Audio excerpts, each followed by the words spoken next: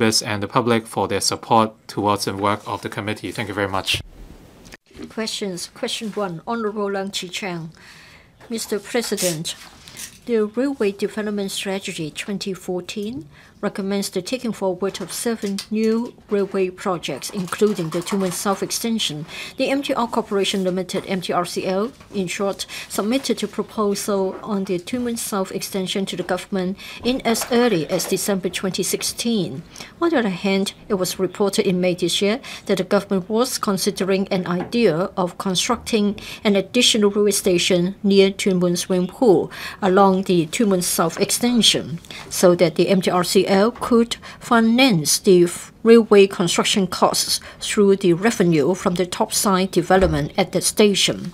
In this connection, will the government inform this council first, given that it has been 2.5 years since the government received the Tuen South Extension proposal, when the government will respectively announce the alignment of the railway and seek funding approval from this council if necessary? Second, of the details of the idea of constructing a new railway station near the Tuen swimming pool, the details of the topside developments or the changes to be made to the community facilities involved, when it will consult the Tuen District Council and this council on that idea. And third, given that in order to take forward the Lantau Tomorrow vision, the government will conduct an area-wide transport study and an engineering feasibility study on the road and rail links connecting the Hong Kong Island, the artificial islands in the central waters, Lantau Island and the coastal areas of Tuen, and such studies will not be completed until 2023. Whether the implementation timetable of the Tuen South Extension will be affected as a result, if so, of the details. Secretary for Transport and Housing. Thank you, Mr. President. My consolidated reply to Honorable Leung Che-cheung's question is as follows. The Transport and Housing Bureau, THB, announced the Railway Development Strategy 2014, RDS 2014, in September 2014. Having regard to transport demand, cost effectiveness, and the development needs of new development areas, the RDS 2014 recommends that 7 new railway projects be completed in the planning horizon up to 2031, including the Tuen South Extension. According to the RDS 2014, the Tuen South Extension will extend the West Rail Line by about 2.4 kilometers from the existing Tuen Station to Tuen South. The Tuen South Extension mainly serves to improve railway access to the community south of the current Tuen Town Centre, near Wu King Estate, Shiu Hei Court, and Yut Wu Villa, and connectivity to the Tuen Ferry Pier, in order to facilitate the residents to use railway for their journeys. Having regard to the indicative implementation window recommended in the RDS 2014, the THB had invited the MTRCL to submit a proposal for the implementation of the Tuen South Extension. The MTRCL submitted a proposal for this railway project to the government end of December 2016. The THB, the Highways Department, and relevant bureaus and departments have evaluated the proposal and asked the MTRCL to provide additional information and supplement details. In carrying out the evaluation, our emphasis is to ensure that the proposal is practically feasible and can bring maximum benefits to the community. Railway projects involve huge capital investment, and the government has to plan in a prudent manner. The new railway projects proposed in the RDS 2014 have different degrees of complexity. As clearly stated in the RDS 2014, the taking forward of individual proposed railway projects set out in the strategy will be subject to the outcome of detailed engineering, environmental, and financial studies relating to each project, as well as updated demand assessment and the availability of resources. Moreover, for railway projects which are mainly intended to complement new development areas and new housing developments, the implementation timetable for the development areas and the new housing developments in question will be an important planning parameter for the railway projects. Therefore, the indicative implementation windows recommended in the RDS 2014 may be adjusted having regard to any change in circumstances. In planning the Tuen South Extension, we need to consider the various impacts on nearby residents arising from the proposed alignment and the possible mitigation measures. Due to the tight housing supply and the potential housing supply that may be brought about by railway development, the government is also reviewing the proposal submitted by the MTRCL in this light. Having examined the proposal submitted by the corporation and considered the urgency of the project and the land development potential that may be brought about, we plan to request MTRCL to commence the detailed planning and design of Tuen South Extension in the coming year, so the work of this project can commence as early as possible. As regards the earlier media reports about the information of the Tuen South Extension, such as station locations and funding arrangement, I would like to take this opportunity to clarify that the government did not release the information about the extension through any channel or person. As I just mentioned, the government is reviewing the proposal submitted by the MTRCL in the light of the potential housing supply that may be brought about. Since the relevant work is still in progress, we are not in a position to disclose further information about the Tuen South Extension at this stage to avoid causing unnecessary speculation or misunderstanding. I would like to reiterate that, in line with established procedures prior to the finalization of any new railway scheme, we shall consult the public, including the LegCo and the relevant district councils, on the details of the scheme. Besides, the support from the Public Works Subcommittee of the Legislative Council have been obtained in May this year on a funding application for the studies related to artificial islands in the central waters, which includes conducting transport infrastructure study on the road and railway links related to the project. Such roads and railway will connect to the transport network along the coastal area of Tuen, but their exact alignment, mode of construction, and implementation program are subject to the findings of the study. Generally speaking, the Tuen South Extension project may have connection with a section of the railway related to the artificial islands in the central waters. We'll request the MTRCL to make provision for connection points in the Tuen South Extension project for interchange and related connection purposes in the future. Besides, the commissioning of railway links related to the artificial islands in the central waters may alter the patronage behavior of the Tuen South Extension, such as diverting passengers who would otherwise be using the Tuen South Extension or West Rail Line to the railway related to the artificial islands. Nevertheless, the planning of the road and railway links related to the artificial islands in the central waters will not generally affect the implementation program of Tuen South Extension. We'll continue to closely liaise with the relevant bureaus and departments for the further planning of the extension, so as to implement the Tuen South Extension as soon as possible. Thank you, President. Honorable LEUNG Che-cheung. Thank you, Mr. President. In his main reply, the Secretary said that regarding earlier reports about the possible station locations and/or funding arrangements of Tuen South Extension, he has explained and clarified that it's got nothing to do with him. But then I'm afraid the rumors would not have been totally unjustified. If I may seek further clarification, I think earlier this year, I would like to know whether within the administration this was done, or was a consultant asked to carry out some work concerning Tuen South Extension? If that is the case, that it means that it is not a rumor, it is a fact. Now, residents of Tuen very much like to see the Tuen South Extension being commissioned so as to serve those living in the vicinity of the Tuen Ferry Pier. But then the government is stalling. All the time we've been waiting for it, in fact for 5 years, and we haven't got any plan for construction. In the policy address, it is said that the MTRCL will be asked to study the matter further. The crux of the matter is, are you going to entrust it to the MTRCL, or are you going to identify another operator? Please give us a public clarification. Secretary. President, I'd like to thank Honorable LEUNG Che-cheung for his question. Tuen South Extension is an important infrastructure for Northwest New Territories. I can understand the keen demand for such a service in the eyes of the Tuen residents. In relation to our communication and interaction with the MTRCL, Well, in 2016, in the month of December, a proposal was submitted by the MTRCL, and then in 2017, we asked for further information to be submitted. I think you would all know that in relation to Tuen as well as the artificial islands in the central waters, they are new elements in our planning. We need to take them into account. And in relation to the presence of such new elements, we have to update our plans accordingly. And therefore, we have to take the matter in great details. First of all, we have to consider the demand by the residents, the urgency for such a infrastructural project, as well as in relationship with future projects.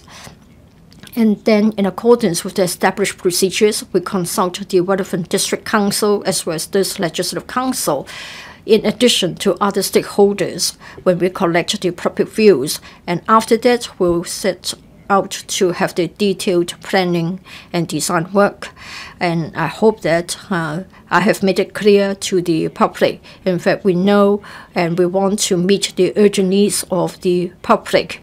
As to the earlier reports about the so-called design, I have explained we didn't release any information via anybody or any organization.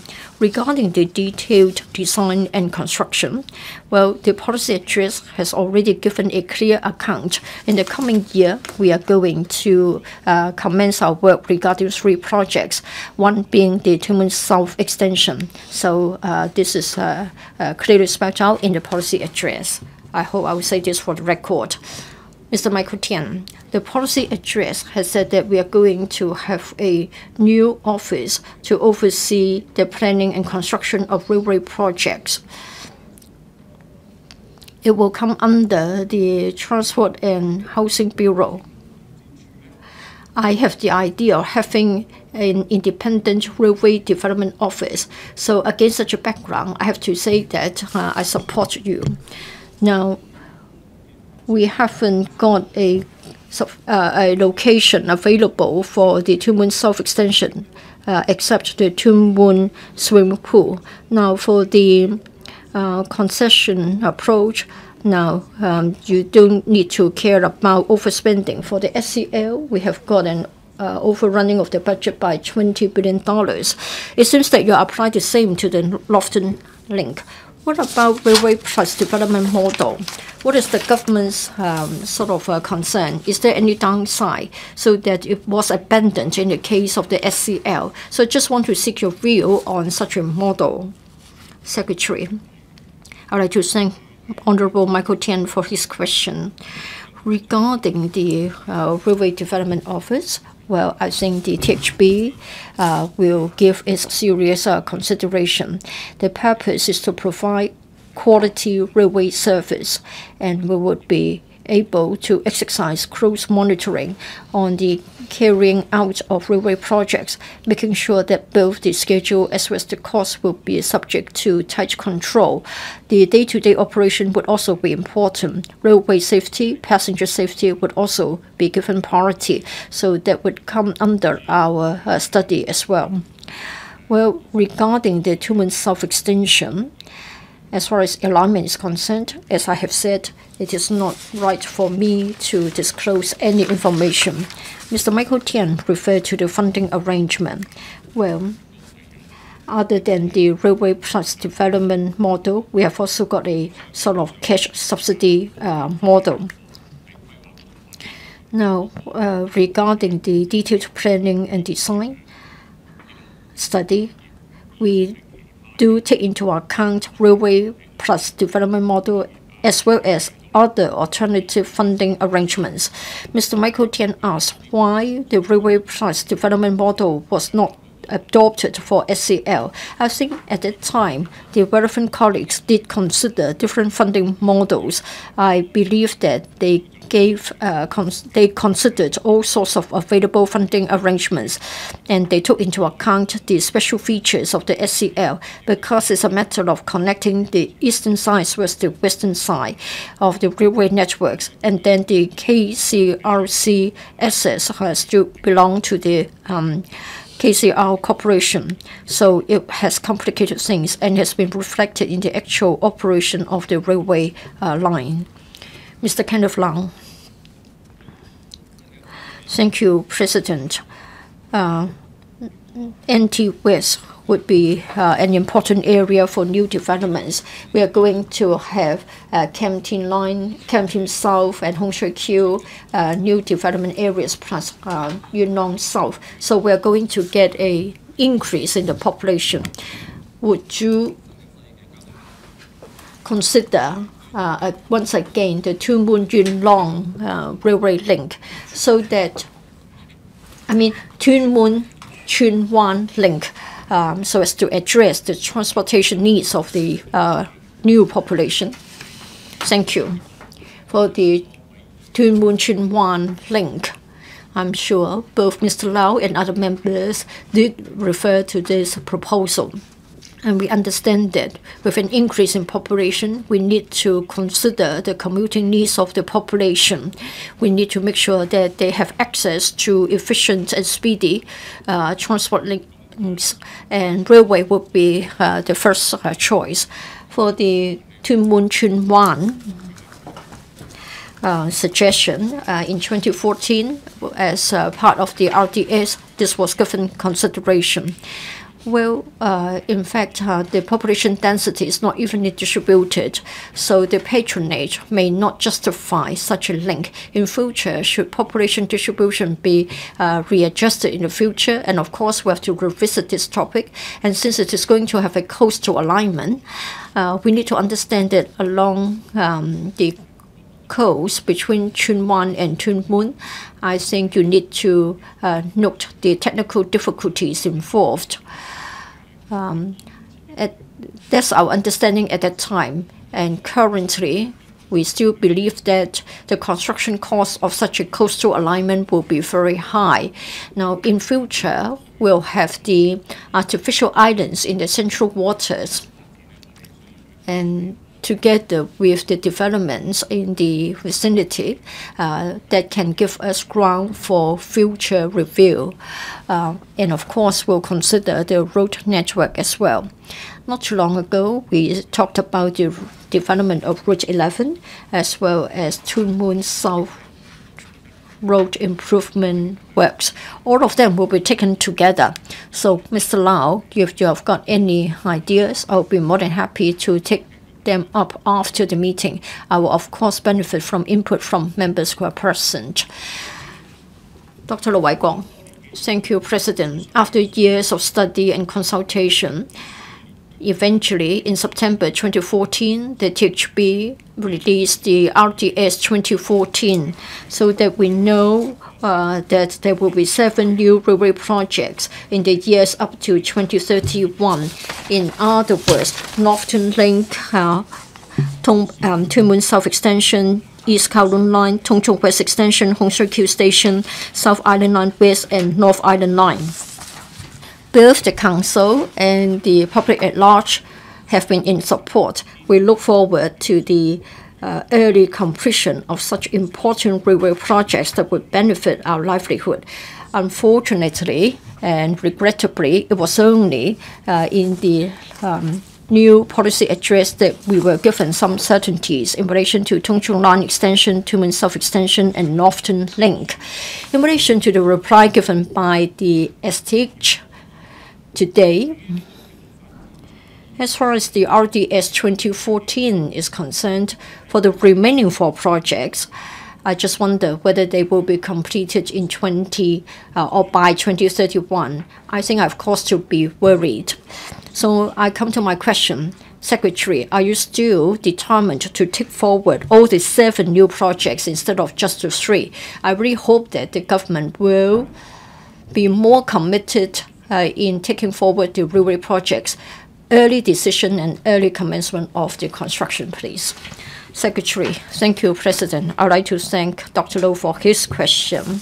And then for RDS 2014, we have stated clearly in the related report that we have said that the implementation windows would depend on the population, the feasibility, as well as the development plans, as far as the 7 projects were concerned. So 2031 was given against such a background. Since then, we have done a lot of work, and in fact, for 5 projects, we have asked MTRCL to come up with an initial assessment, and we have received the related reports from the MTRCL. Now, for the South Island Line West and Hon Shui Station, the studies have also been invited from the MTRCL. And so for all the 7 projects, most of the studies have been completed, some are still underway. And then for the coming financial year, we are going to take forward 3 major projects, and we're going to embark on the detailed planning and design work. All such shows that the government is determined to meet the commuting needs of the population. Dr. Leung asked whether we would be confident to complete all the 7 projects by 2031. Well, basically, I hope both Dr. Leung and other council members would understand the following.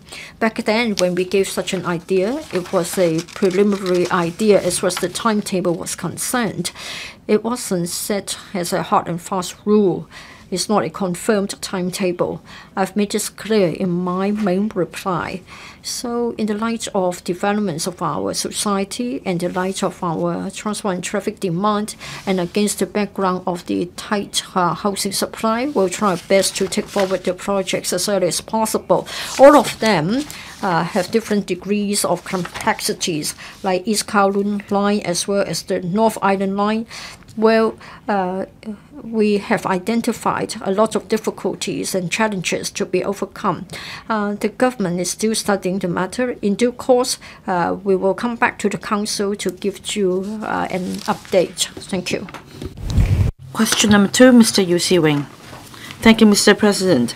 As at the end of February this year, there were a total of 276 government and commercial public car parks disseminating vacancy information of their car parking spaces to the public through Hong Kong e-mobility, a mobile application of the Transport Department. However, the vacancy information of car parking spaces of government car parks disseminated through the application is not real-time, and the application does not cover all commercial public car parks.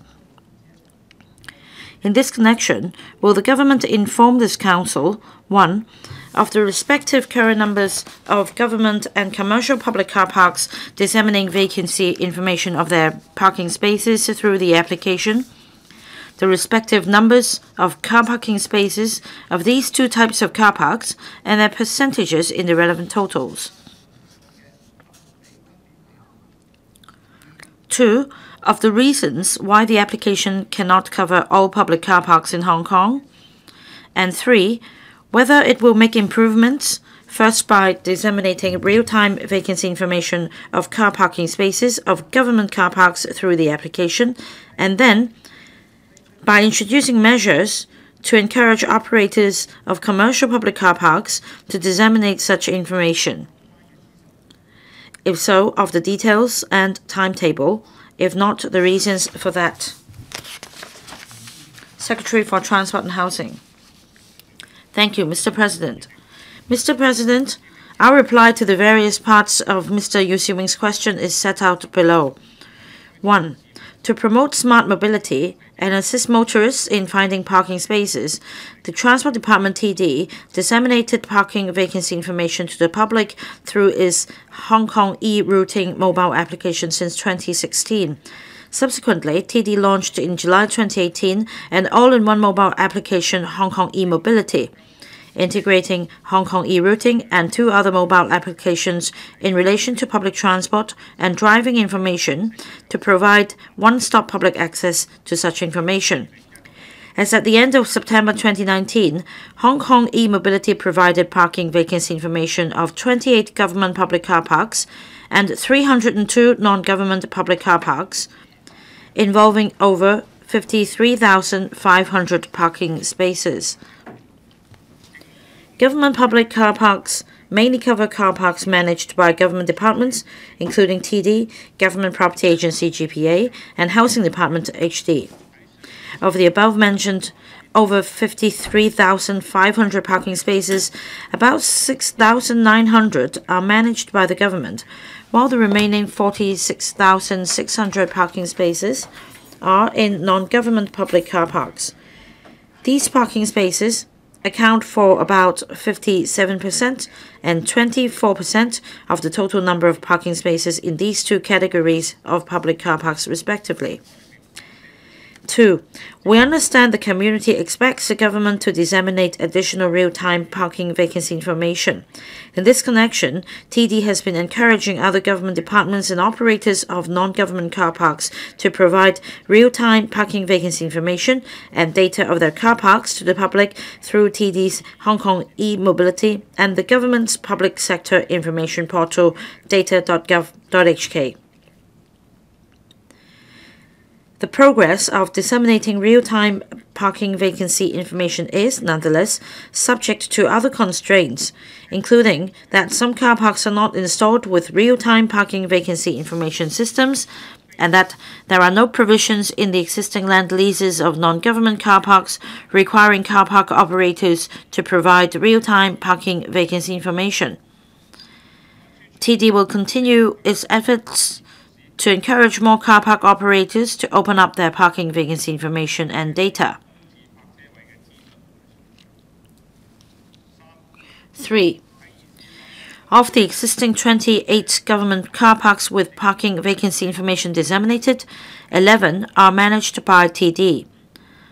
To make available additional real-time parking vacancy information of government car parks, except for the Yau Ma Tei car park, which will be demolished to make way for the construction of the Central Kowloon route, TD completed in June 2019 enhancement of the access control systems of 10 multi-story car parks under its management.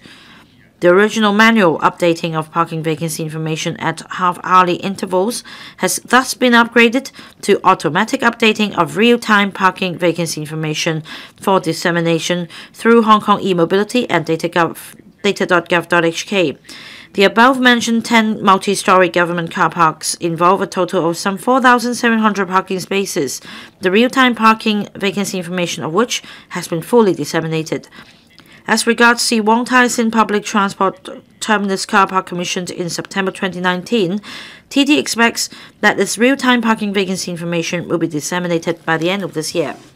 On the other hand, TD has held follow-up meetings with other government departments for sharing of experience and to brief them on practical technology solutions to facilitate their adoption of suitable measures for collecting and disseminating parking vacancy data. In this connection, GPA, HD, and the Leisure and Cultural Services Department have taken steps to incorporate new requirements into their new contracts for car park management, requesting car park operators to disseminate parking vacancy information. With the progressive renewal of car park management contracts, we expect that the parking vacancy information of all government car parks could be fully disseminated in 3 to 4 years. Regarding non-government car parks, after discussion between TD and the Lands Department has incorporated since the middle of 2018 provisions into new short-term tenancy agreements of fee-paying public car parks, mandating operators to provide parking vacancy information and data of their car parks to the government. With the gradual replacement of old short-term tenancy agreements by new ones containing the above-mentioned new provisions, TD expects that the number of short-term tenancy car parks providing parking vacancy information will be on the rise. TD will continue to liaise with developers and operators of other non-government public car parks and appeal for and encourage their participation in providing parking vacancy information. In line with the prevailing trend of open data, they will also be encouraged to provide real-time data as early as practicable with a view to promoting smart city development and fostering smart mobility. Indeed, with the TD's efforts in the past few years, some developers and operators of non-government public car parks have been providing relevant information to TD progressively. On the other hand, TD will install a total of 12,000 new generation parking meters by batches starting from the first half of 2020. The new parking meters will be equipped with vehicle sensors to detect whether individual parking spaces are occupied, and such real-time information and data will be disseminated through TD's website, Hong Kong e-mobility, and data.gov.hk for reference and use by the public and the technology sector. We expect that the installation works will be fully completed in the first half of 2022. Motorists will then be able to get hold of the real-time parking vacancy information of on-street metered parking spaces, which will facilitate their search for parking spaces and help reduce the traffic generated by vehicles circulating on roads in search of parking spaces. Thank you, Mr. President. Mr. YIU Si-wing. Secretary, yesterday the Ombudsman published a statement about facilities for electric private cars, and according to this investigation report, the government has not been managing the parking spaces properly, such that traditional cars usually occupy parking spaces equipped with chargers, leading to the low utilization rate of chargers. The Hong Kong e-mobility app at the moment does not provide information about the vacancy of parking spaces for electric cars. My question is whether you would update Hong Kong e-mobility, including the upgrade of its system to provide information about electric car chargers to facilitate motorists, and if so, when will it be introduced, and if not, the reasons for that? Secretary. Thank you, Mr. President, and thank you, Mr. YIU Si-wing, for the question. We also noticed the investigation report and the comments made by the Ombudsman on the use of chargers in the car parks by electric cars. The government car parks are equipped with chargers for electric cars and parking spaces. And in general, we manage these parking spaces with chargers by, for example, allocating these spaces closer to the sheriff's office so that staff members could manage these spaces better. But of course, there are circumstances when drivers of traditional cars would use the space for convenience sake. We also noticed a trend. Say at the moment, if the car park is full, save for 1 or 2 vacant spaces for electric cars, and if we have a couple of cars using an internal combustion engine trying to get in, must we stop them from using these spaces? It is really arguable. Of course, whether we can provide this information in an integrated manner and publish information on the internet, we'll go back and consider the suggestion. Because we also need to consider the effect of providing this information. I will look into it. Thank you. Dr. Lower Kwok. Thank you, Mr. President.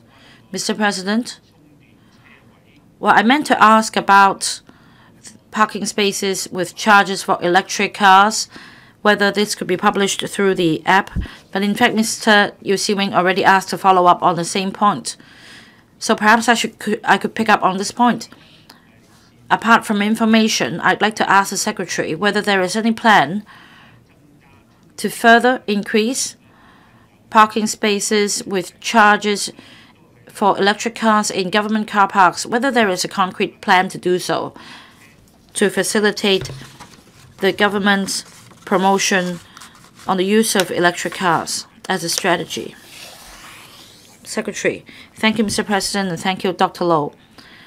I understand members would of course have noticed that the Environment Bureau has set aside funding for the increased provision of parking spaces for electric cars, especially in private properties. the government, of course, will work fully and fully support the work of the Environment Bureau. As deliberated in this council before, and it is also common fact that we are, in general, short of parking spaces. And we need to strike a balance between that and the supply of parking spaces for electric cars. At the same time, there have been discussions among policy bureaus on reducing roadside emission and promoting the use of electric cars. Anyway, our bureau does work and cooperate fully with the Environment Bureau on promoting the use of electric cars and the increase in charges. Your question hasn't been answered. I refer to government car parks because this is where government can take the initiative in increasing the provision of parking spaces for electric cars. There is, of course, another scheme to help private property owners provide charges. So can you answer specifically whether there is any plan to help increase the number of charges in government car parks? Yes, I'll follow that up with the Environment Bureau. Mr. Wilson Orr. Thank you, Mr. President. Secretary. No wonder why members of the public are really at a loss of the government is doing. For example, this mobile application, Hong Kong e-mobility, a lot of money has been spent, and the public is really lost about its function. Secretary, you must work harder. Against the present circumstances in Hong Kong, the public has high expectations on the government. So please work harder and invite your colleagues to tap collective wisdom and help reform the system. Secretary, the problem is we have commercial vehicles and larger vehicles such as lorries and school coaches, and they find it very hard to look for large parking spaces. Are there any ways to help commercial vehicles with parking? Secretary, thank you, Mr. President. Parking spaces has been a topic frequently discussed in this council, and we have communicated on the same matter outside of this council. And the government, in fact, has devised some measures, including allowing roadside parking during non-peak hours in the evening. And as far as possible, we strive to provide more parking spaces in government buildings. We also strive to increase the supply of parking spaces on car parks with short-term tenancy agreements. And the measures also include disseminating parking vacancy information to the public in a timely manner. For coaches and other commercial vehicles, we've strived to identify suitable spots in different districts to facilitate their parking, and the government departments have joined hands in striving for more parking spaces. It takes time, however, and we also make use of technology, including a smart car park, so that we can maximize the use of land and accommodate more vehicles in the same car park. All these take time, and perhaps we should wait for further assessments. Mr. Eddie Chu. Mr. President, I don't know whether my follow-up question is a bit remote. Since Mr. Chu asked about the provision of parking spaces for commercial vehicles, I'd like to ask this question. Secretary, you know the crux of the matter is that the growth of private car in number exceeds the increase in number of parking spaces. This leads to the shortage of parking spaces. In fact, the TAC already recommends the government to devise measures to suppress the growth of private cars. I don't think this question is directly related to the oral question. Anything to add, Secretary? If not, well, I have nothing to add, Mr. President. Mr. Leung Che-cheung. Mr. President, it is not easy to promote to promote the idea of smart city. The Hong Kong SAR government has been acting very slowly. In a main reply, the Secretary mentioned that even for government car parks managed by car park operators, this cannot be implemented until the agreements have been renewed. It's really disappointing. We have a severe shortage of parking spaces in Hong Kong now. And when we approve funding for public works projects in this council, we notice even in government buildings, parking spaces are not sufficient. The government departments, however, are deterred from asking for more because the Transport and Housing Bureau never acknowledges the fact that we're short of parking spaces. So my question, Secretary, is, as the Policy Bureau in charge of the matter within the government, will you strive for more parking spaces for the public in new government building projects? I don't think this question is related to the original question. Do you have anything to add, Secretary? Mr. President, perhaps after the meeting, allow me to explain in greater detail to these two members with their questions. Mr.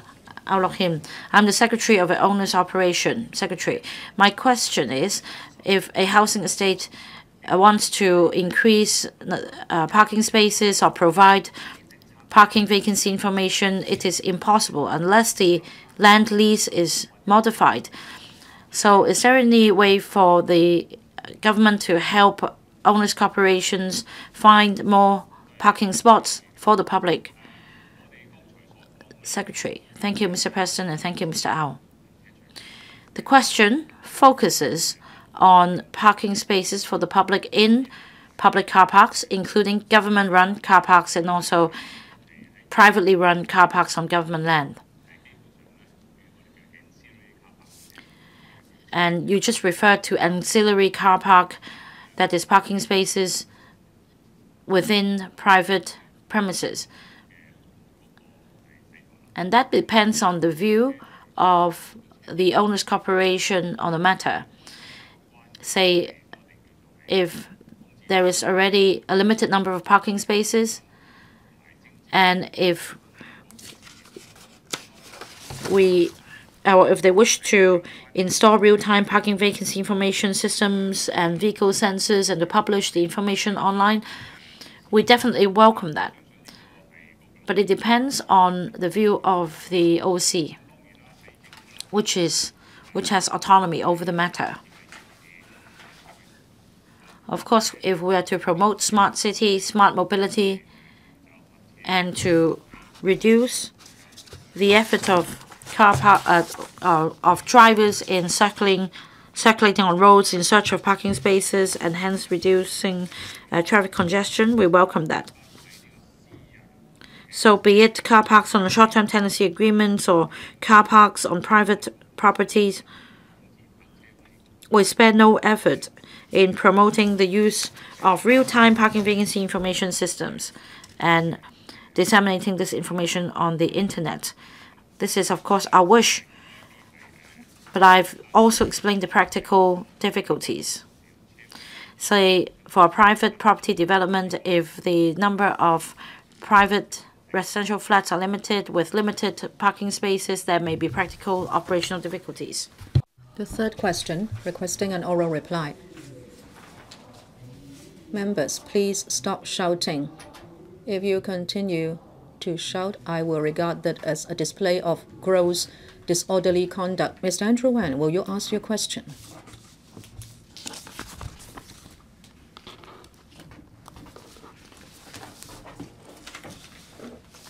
President, quite a number of members of the ethnic minorities, EM, wish to apply for the Hong Kong Special Administrative Region passport to facilitate their traveling and studying abroad.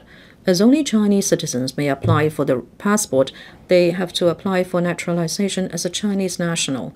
Despite having resided in Hong Kong for years, quite a number of them, and their older generations were born and raised in Hong Kong, they have encountered quite a number of difficulties when applying for naturalization, including that they need to wait for a long time and pay high fees, and they are not informed of the reasons when their applications are rejected, and no appeal channel is available.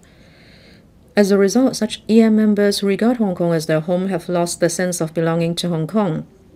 Some of them even chose to emigrate to other countries. Regarding applications for naturalization by EM members, will the government inform this Council 1 of the respective numbers of naturalization applications received, approved, and rejected by the Immigration Department, as well as the number of applications withdrawn in each of the past 10 years, together with a tabulated breakdown by ethnicity? 2. Given that the Immigration Department will, in processing naturalization applications, consider 10 factors, such as whether the applicant has the right of vote in Hong Kong, whether the applicant has sufficient knowledge of the Chinese language, of the minimum number of such factors for which applicants must attain positive scores in order for the applications to be considered, whether it will regard the applicant's duration of residence in Hong Kong as one of the factors, if so, of the details, if not, the reasons for that, and 3. Given that under existing legislation, Immigration Department is not required to state any reason for its decisions to reject naturalization applications, and applicants may not lodge any appeal against such decisions, whether the government will amend the relevant provisions so that EM whose naturalization applications have been rejected will not feel confused and discriminated against.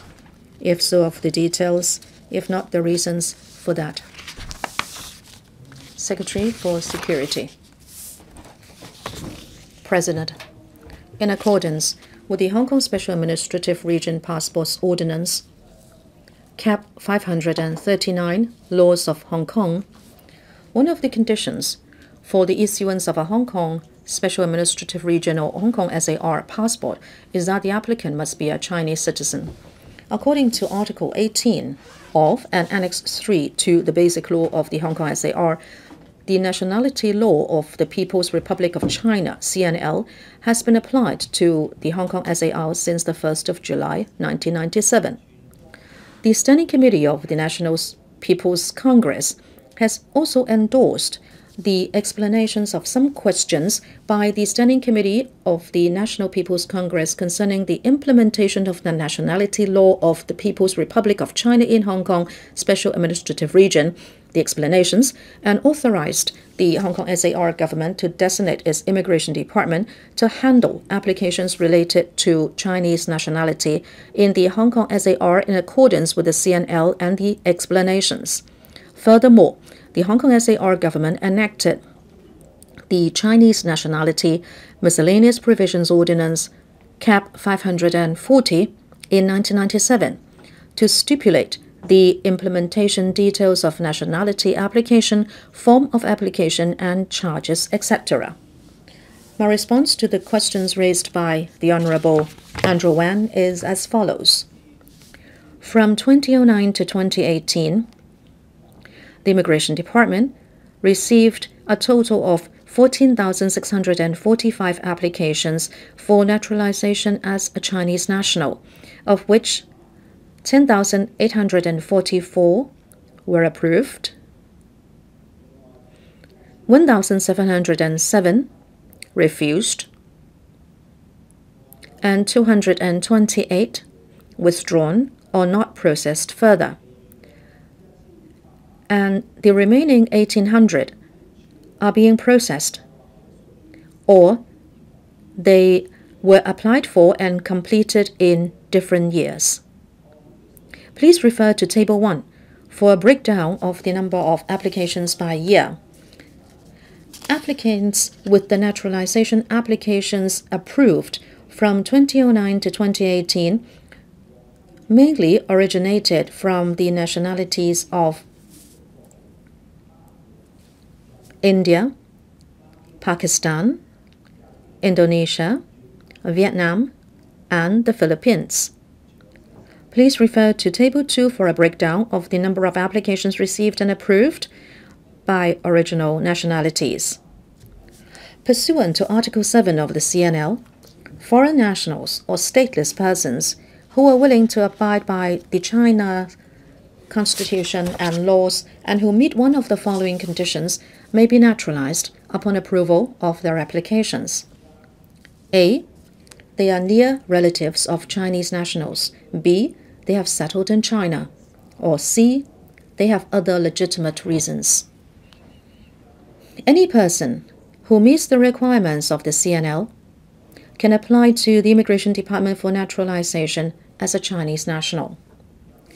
In processing an application for naturalization as a Chinese national, the Immigration Department will consider whether the applicant meets the relevant requirements stipulated in the CNL.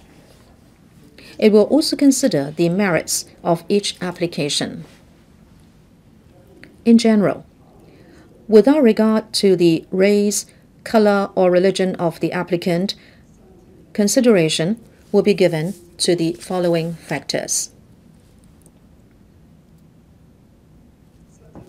Whether the applicant has a near relative who is a Chinese national having the right of abode in Hong Kong, whether the applicant has the right of abode in Hong Kong, whether the applicant's habitual residence is in Hong Kong, whether the principal members of the applicant's family, meaning spouse and minor children, are in Hong Kong, whether the applicant has a reasonable income to support himself, herself, and his or her family, whether the applicant has paid taxes in accordance with the law, whether the applicant is of good character and sound mind, whether the applicant has sufficient knowledge of the Chinese language, whether the applicant intends to continue to live in Hong Kong in case the naturalization application is approved, and whether there are other legitimate reasons to support the application. The Immigration Department will take into full account the above factors and make decisions on a fair and appropriate basis. Whether the applicant lives in Hong Kong is one of the factors to be considered. Each application will be handled on its merits, and its assessment will not be based on a single criterion. Therefore, in assessing an application, there is no such requirement that the applicant must meet a certain number of criteria before his or her application for naturalization as a Chinese national will be approved. Likewise, failing to meet any individual criterion above does not necessarily mean that the application will be refused. The Immigration Department implements the CNL in the Hong Kong SAR in accordance with the requirements of the Chinese Nationality Miscellaneous Provisions Ordinance. Section 5(1)(b) of the Ordinance concerning nationality application applies only to decisions in the exercise of discretion. In exercising discretion to handle applications for naturalization as a Chinese national, the Immigration Department often needs to consider sensitive information, such as whether the applicants are of good character. It is therefore not appropriate to disclose the reasons behind the decision. Decisions made after considering relevant factors are the result of the exercise of discretion rather than findings in law or facts. If an appeal mechanism is allowed for such decisions, then the final decision will be made by the appellate authority instead of the Immigration Department, which is designated by the Hong Kong SAR government to implement the CNL as authorized by way of the explanations. Applicants who are not satisfied with the application results may request the Immigration Department in writing to review the applications. All reviews will be handled fairly. In addition, applicants whose Hong Kong SAR passport applications are refused can lodge an appeal with the Hong Kong SAR Passports Appeal Board. Thank you, Mr. Andrew WAN. President. Sorry, I didn't hear you. You spoke softly. President. I'm not happy with the reply of the Secretary. If you look at the data provided, these EMs who have been in Hong Kong for generations, about a third or a quarter of the applications have been refused. I'm most unhappy with the transparency of information. My question is, it is not classifying EM according to the classification system of the Home Affairs Department or the Census and Statistics Department. According to our observation, those who may easily get naturalization like Europeans, they lump them together in the same group, so the information is not clear and it may lead to misjudgment. I'd like to ask whether you can provide more accurate and transparent information and promise that under the Immigration Department you can set up an appeal board which is made up of by independents, so the information will become clear and transparent. Secretary. Thank you, President. The information we provide represent the most commonly seen nationalities who make up the bulk of applications. If you refer to my reply, we are talking about any foreign national or stateless person. So, which original nationality a person belongs to is not relevant. We will only consider the 3 factors in my main reply, that is whether they have a near relative of who is a Chinese national, whether they have settled in China, and whether they have other legitimate reasons. The Immigration Department, for the sake of transparency, has stated the 10 factors that they consider. Therefore, we have given full consideration to the fact that members would like to know more information, and so the information is supplied to the Legislative Council. As to the proposal to set up an appeal board, whether or not it's made up of certain persons, I've explained in the main reply why that is not supported. And the law also states clearly, and also according to CNL and the explanations, it is clearly stated that those who apply for Chinese nationality in Hong Kong, these will be decided by the Immigration Department. If we set up any appeal mechanism, then finally the decision will be made by an appellate body. That decision will not be in line with the CNL and the explanations and the Chinese nationality ordinance as applied in Hong Kong. Mr. Vincent Chang. Sorry, which part of your supplementary has not been answered? I asked very clearly that as for the classification, can you have a further breakdown according to common categorization system used by other departments? Secretary, I will ask the Immigration Department to compile the figures. Mr. Vincent Chang. Thank you. The Immigration Department, in processing the applications for naturalization, it will avail itself to the 10 factors. Let me not say whether they are reasonable or subjective, but then such information can be easily investigated into whether they have a right of abode, whether they have habitual residence in Hong Kong, whether they have reasonable income. But then we have heard from Pakistani women that they applied for naturalization and also for a Hong Kong passport, but then they waited a whole year before they were told that the applications were refused. I'd like to ask, what procedures apply to such applications? Why did they take a year? Is it because of a lack of manpower or other reasons? Will that be reviewed? Will the procedure be expedited? Secretary, thank you.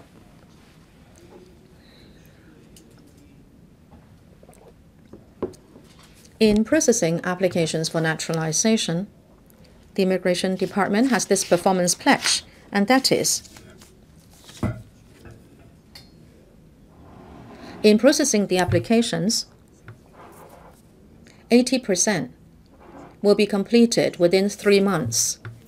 And as a matter of fact, the Immigration Department's performance has actually reached 91%, meaning processing 91% of cases within 3 months, so they have fulfilled their performance pledge. Why is it that some applications cannot be completed within 3 months? Well, the procedure of the Immigration Department is such that in the first time, the department interviews the applicant. Usually the applicant will go to the Immigration Department to seek information. Then the staff will explain to them the information, including the 10 factors that are usually considered. And if the applicant decides to hand in the application, the procedure will be started, and 6 weeks will be allowed for the submission of information, but some people may take longer to submit information and they may be required to supplement the information. Then usually the Immigration Department requires the submission of information within 6 weeks, and if that is not done, the applicant will be given 4 more weeks, and if they still don't do it, then there will be another 2 weeks. So altogether, 12 weeks. In certain cases, the information submitted is always insufficient, or when they are asked to submit further information, they take a long time. That is why some cases required a longer time for processing. And the Immigration Department has already added extra manpower for these cases. Say in establishment, they have only 6 staff members for such cases, but then to expedite the process, the Immigration Department has already redeployed resources so that there are now 16 officers responsible for such naturalization applications. I hope members understand that each case is unique. If information is supplied in good time, so the Immigration Department can make a decision, usually these can be processed within 3 months. And in 91% of the cases, that is the case. Thank you. Mrs. Regina Ip. President, the Immigration Department of Hong Kong has the authority delegated to it by the central authorities to process applications for naturalization, and this is done by way of an explanation done by the NPC before the handover. And in Hong Kong, we are, in a way, rather lenient. I'd like to ask you whether the central authorities have talked to you about the criteria and whether they have said anything about the figures, because as far as I understand, the criteria are much more strict if applications are made on the mainland. Secretary, thank you. We are independent when we process such applications.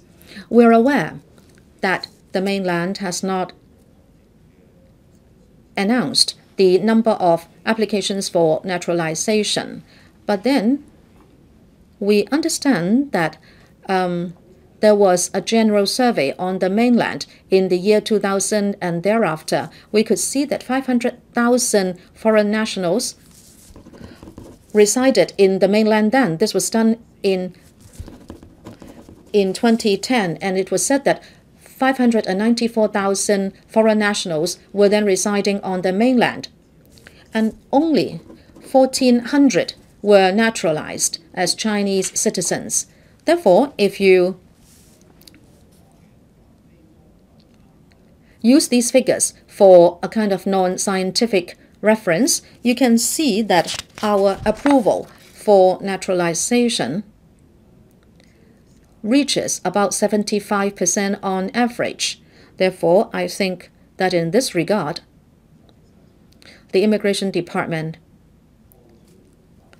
has processed applications according to the law and the merits of the case. I think they have given these cases appropriate consideration. Mr. Oh Not Hin. John Lee, step down.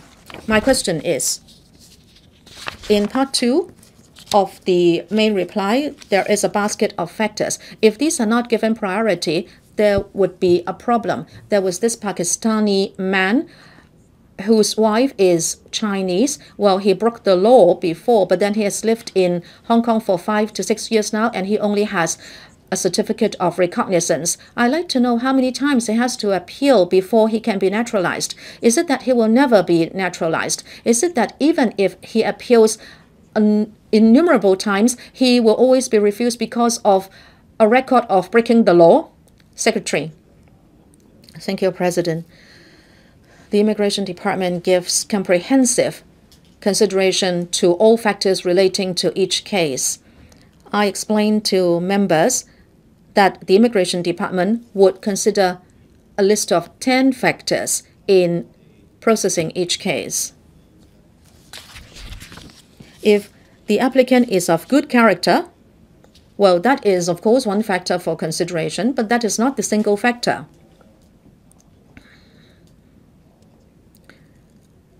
The Immigration Department may make a decision because of a certain situation applying to a case, and it makes comprehensive consideration of these cases. And also there is a review mechanism. If anyone thinks that his application should be reconsidered, he can apply for a review. Apart from that, the Immigration Department allows applicants to make a second application. And it happened that the Immigration Department approved applications that were a second or third application. Therefore, every time the decision is made on the actual situation of each case.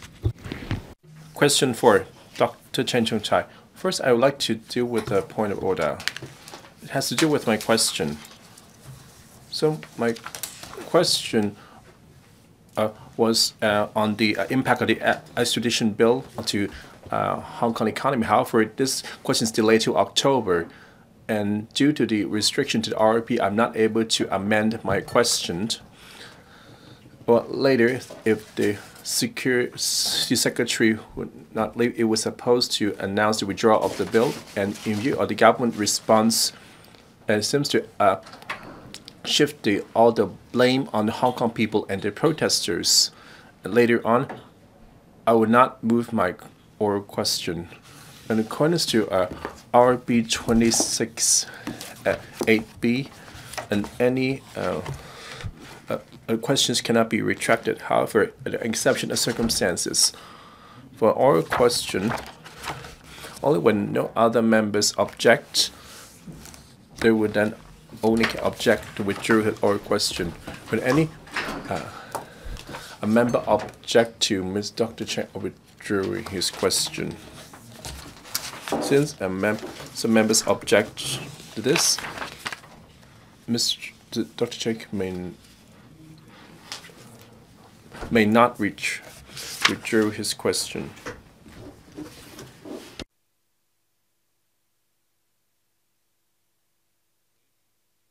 That's not true. Ms. Lee, can you please ask your question number 4? Just a member of the highest proceedings present.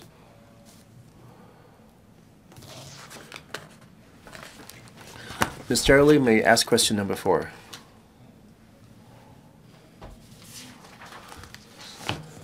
If member is not present, if the member is not present, would that question be skipped? No. The question will be asked by the most senior presiding member, in this case the chairman of the House Committee, will ask on the member's behalf. And now the Starley is the most senior members present. She may ask the question. I'm a supplement. I object to this because I thought that I prepared my supplementary response. That's why I object to the withdrawal. The question earlier on, the legislative amendments concerning the surrender of the fugitive offenders proposed by the government have aroused the concerns of the international community. The United States-China Economic and Security Review Commission of the United States, the European Union, EU Office to Hong Kong and Macau, and diplomatic representatives of EU member states, as well as the International Chamber of Commerce Hong Kong, have raised objections one after another. They are worried about the safety of businessmen, journalists, rights and interests of advocates and political activists in Hong Kong in the wake of the passage of the legislative amendments and deterioration of Hong Kong's freedom level of the rule of law and business environment. In addition, the U.S. government warned the Hong Kong government in May this year not to allow an Iranian oil tanker to berth at Hong Kong or provide replenishments to that oil tanker. Also, quite a number of businessmen are worried about the international status of Hong Kong being shaken as a result of Hong Kong being caught in the crossfire of the trade war between China and the U.S. In this connection, would the government inform this council, 1, whether it has assessed the impact of the aforesaid incidents on Hong Kong international image and of the countermeasures to be adopted by the government, and 2, whether it has assessed if there will be an exodus of overseas enterprises and professionals from Hong Kong for worries of deterioration of human rights situation and business environment in Hong Kong. If it had assessed and the outcome in the affirmative of the countermeasures, if the outcome negative, the reasons for that. Secretary for Commerce and Economic Development. President, and thank you, Ms. Lee. In the past 4 months, the Fugitive Offenders and Mutual Legal Assistance in Criminal Matter Legislation Amendment Bill 2019. The bill have caused controversy in society. Hong Kong experienced been large in scale, small-scale demonstration, procession, and rallies, many of which have turned into violent incidents. Some of the radical acts of the demonstrators, including blockage of the airport, vandalism of MTR facilities, and street violence, have definitely affected Hong Kong International's image and raised concern on whether Hong Kong is still a safe city. In fact, so far 40 countries have issued advice on traveling to Hong Kong. Other than impairing Hong Kong international image, the impact of social conflict has spread to all business sectors. Among them, tourism, retail, and catering industry bear the brunt. Businesses have plummeted, and sectors are facing unprecedented severe challenges. Take conventions, exhibition, and tourism events as an example. Recently, a number of large-scale outdoor events, such as the Hong Kong Wine Dine Festival and the Hong Kong Cyclothon, have been cancelled one after another. Fortunately, with careful arrangements by the organizers, most of the indoor conventions and exhibitions were held smoothly, and most of the exhibitors and buyers visited as planned for carrying out procurement activities in Hong Kong. In addition to our internal problems, on the external front, as a result of the ongoing trade war between the mainland and the U.S., global economic growth have slowed down, bringing direct and indirect negative impact on Hong Kong economy. Since July this year, there have been a sharp reduction in visitors' arrival and retail sales, a continued decline in export, as well as deeply dampened business investment and consumption sentiments. Certain industries have recorded the worst business performance ever. It is very likely that the Hong Kong economy has already slipped into a technical recession in the third quarter. In mid-August, the government have lowered the economic growth forecast for 2019 to 0 to 1%. Nevertheless, we have yet not seen any large-scale outflow of capital and talents. Hong Kong institutional strength and core competencies are still recognized by many international institutions. However, should demonstration persist and escalate, it will have a longer-term impact on our business environment and make the subsequent recovery process more difficult. The government understands the pressure borne by the small and medium enterprises and members of the public amid an economic downturn. We announced in August and September, respectively, 2 rounds of support measures for enterprises to safeguard jobs. For example, strengthening protection for exporters, assisting enterprises to diversify their developments, upgrade and restructuring their business operations, and to develop new markets. To further support enterprises in coping with cash flow requirements, we have recently introduced arrangements for a principal moratorium of more than maximum of 12 months, during which only interest payments have to be made. For the tourism industry, the government, in conjunction with the Travel Industry of Hong Kong and the Hong Kong Tourism Board, rolled out last month various measures to support the trade and tackle the current economic difficulties, including fees and rental waiver, subsidy on professionals training, etc. Just yesterday, the Financial Secretary further announced a new round of measures to support enterprises and safeguard jobs. The government will maintain close communication with the trade and introduce further support measures if necessary. President, together with the TIC and the Tourism Board, have just announced a support measure for the tourism, a cash incentive to help the travel agencies, and based on the number of customers, they received a subsidy. I hope that these measures can provide a timely assistance. Once again, calling the demonstrators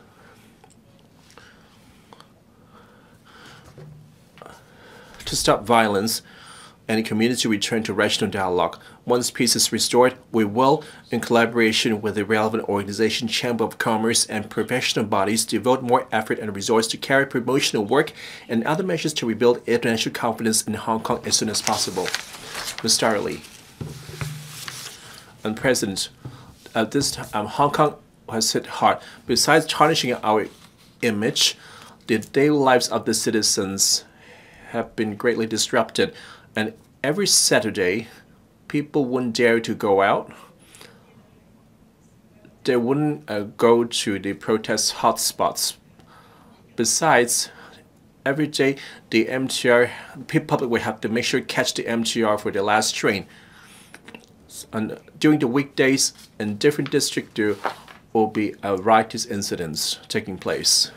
President, the Secretary had a duty as part of the political team to restore social order ASAP and to the public can go out safely and the shops will not be vandalized. Secretary, as the Commerce and Economic Development, they see many shops with a China PRC background that repeatedly vandalized because some of the people have spoken at the United Nations or used in various ways to harass the merchants and affecting their business. Besides launching a series of support measures, as the shops most want you to restore order as soon as possible so that business can return as normal. Earlier, I see the Chief Executive had went to the mosque to apologize. Have the Secretary had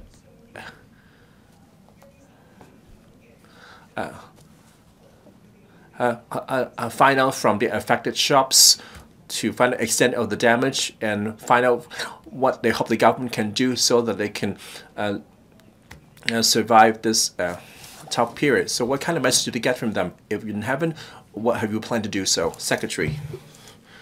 I agree with the Ms. Lee observation.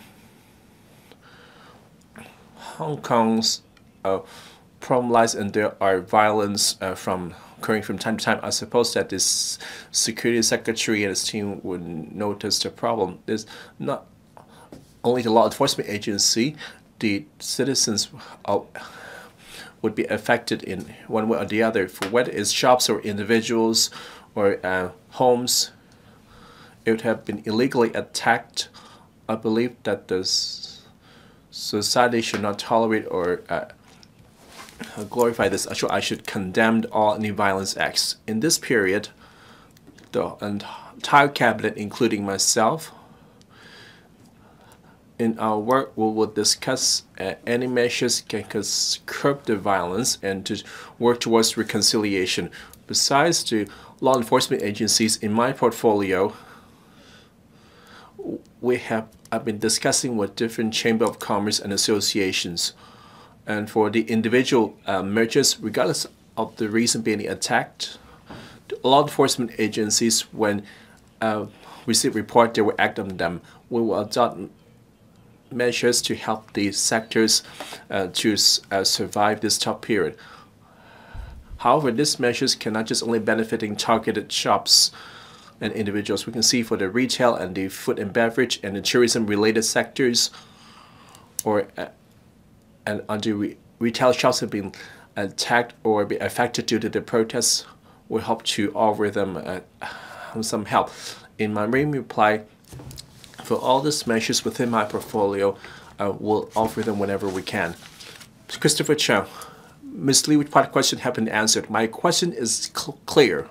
Some of the shops have been especially targeted, especially those of the China background, whether the bookstore and restaurants, due to their background, what as we know, the maximum group, because they had said something at the UN forum, thus being harassed. The Secretary has shown concern for this hardest hit shop. Yes or no? Can you let us know? Since it occurred, have you talked to them and what have you got from them? Secretary. We didn't do this on particular shops, but I agree with Ms. Lee. On the individual or corporate level, they shouldn't be subject to any attack due to the remarks they make or their background. That's not permitted by the law. To allow this kind of destruction, as a pluralistic society, we should have mutual respect. In this situation, for the shops that were targeted for attack, I would like to show our condolences, and if I have the time, like for the past period, the different Chamber of Commerce Association have maintained close dialogue, which I shall continue. Christopher Chung. President, on this question that was asked by Dr. Cheng, I found it rather strange. For the past few months, somebody have been modelizing this movement the last 4 months for blocking of the airports, throwing fire bombs, burning shops and MTR, destroying traffic lights. As of present, is still raging, and Hong Kong's reputation as the safest city is in tatters. And someone went to the U.S. urged to pass legislation to impose sanctions on Hong Kong and China. This is the most severely damaging to our business environment and reputation. May I ask the government any remedy measures in maintaining the rule of law and stepping up enforcement and even safeguarding the life and property of investors and the public? What can the government do to restore confidence in foreign investors and to salvage our international image? Secretary. President, what's mentioned by Christopher Chung is plain for everyone to see.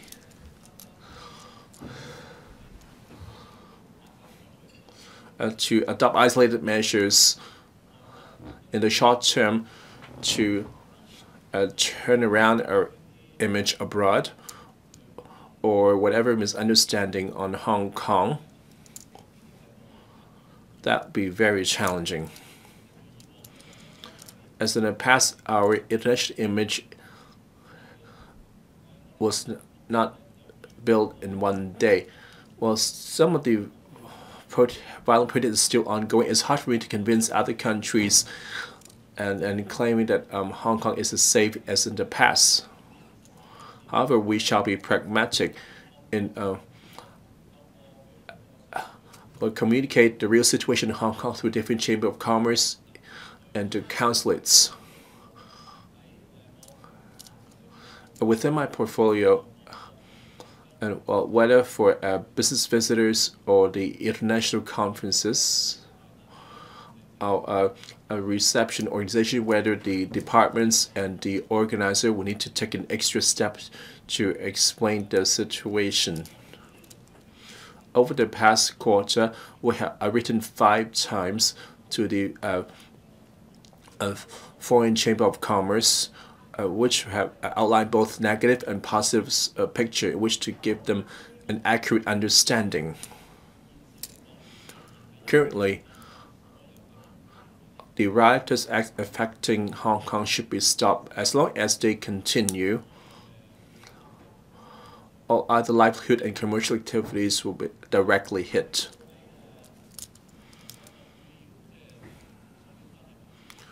And with I also did a lot of work with our close trading partners, which involving myself and my team, as well as our economic and trade office. We work with the Chamber of Commerce and professional bodies in liaison while doing an overseas visit and trying to explain to them this kind of work, even though it's been challenging for the past few months, had never stopped.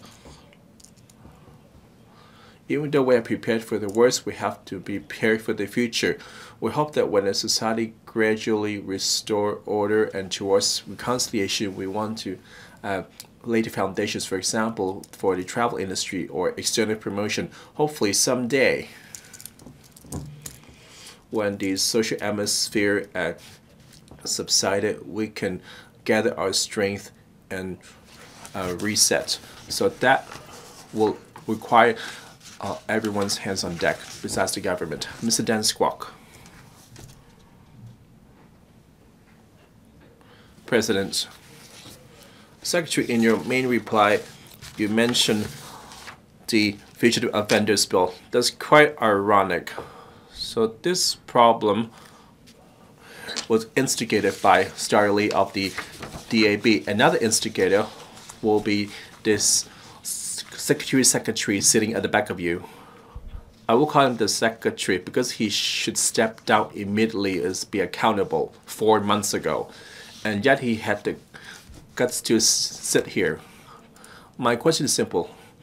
Mr. Yu, as part of the government's team, you made Hong Kong into this mess for this bill. Can you ask yourself, do you agree that Mr. Lee sitting at the back of you should resign right away? Mr. Secretary, if members continue to heckle, I will rule your behavior as disorderly. I will order you out and eject you from the chamber. I've asked myself for the current situation in Hong Kong, if it's due to a single policy mishap that the government will not evade responsibility. As for the mess caused by the FO bill, the chief executive and his team had already given accountable. And there are other things that give rise from the FO bill, which include the violent activities.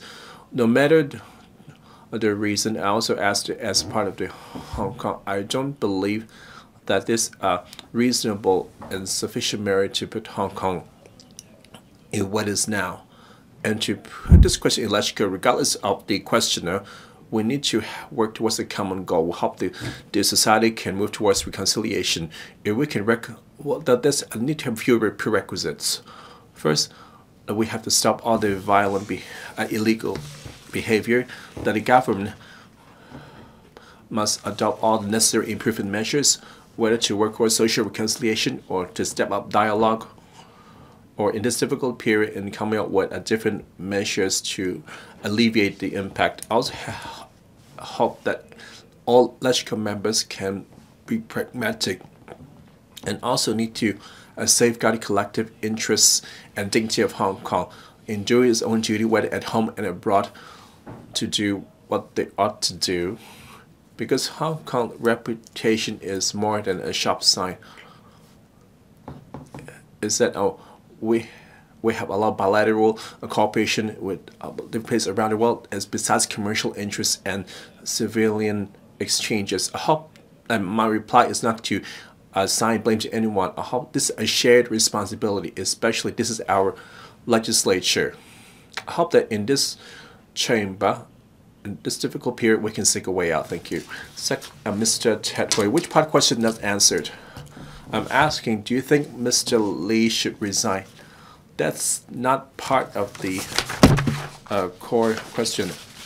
I had given my personal interpretation of the views.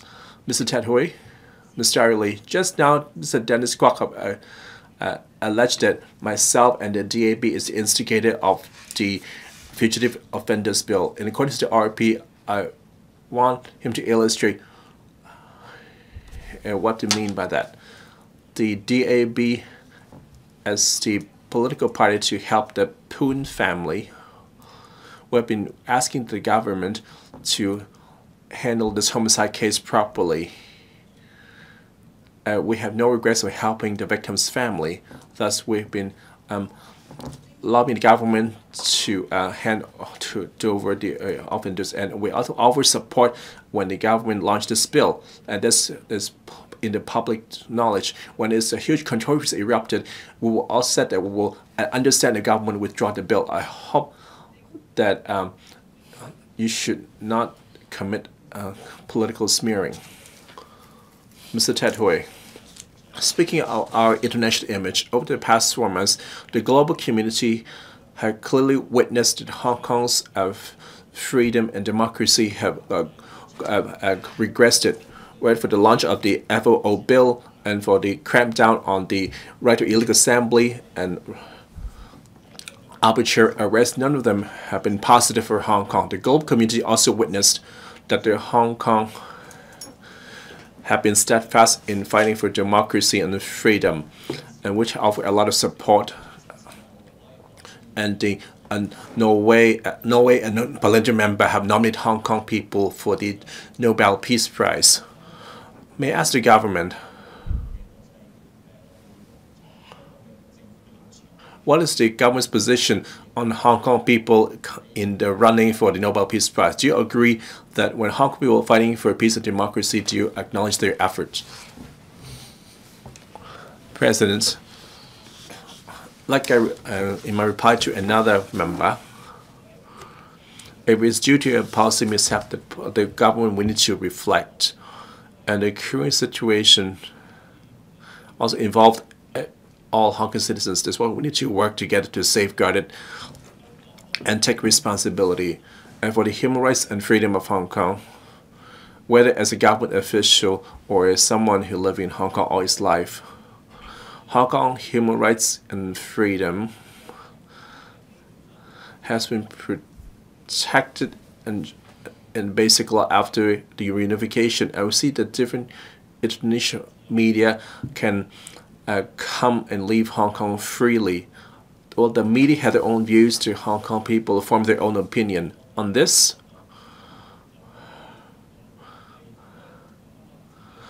Hong Kong people should decide on themselves instead of other countries to comment on the human rights situation. I suppose Hong Kong people is best to answer the question. Which part haven't been answered?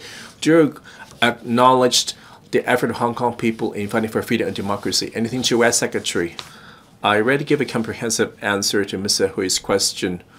The second part of the question simply simplified the first part of the question for a quick answer. I hope that you can check carefully my answer. Question number 5, Mr. Charles MOK. It is stipulated in Article 10 of the Hong Kong Bill of Rights that everyone shall have the right to a fair and public trial.